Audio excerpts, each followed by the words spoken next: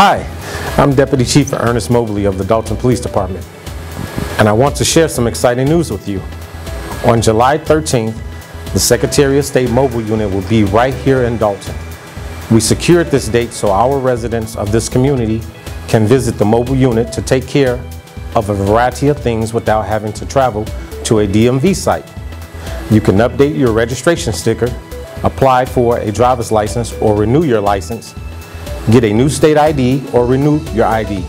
You can even register to be an organ donor. This service will be available for 1 day only, so mark it in your calendar.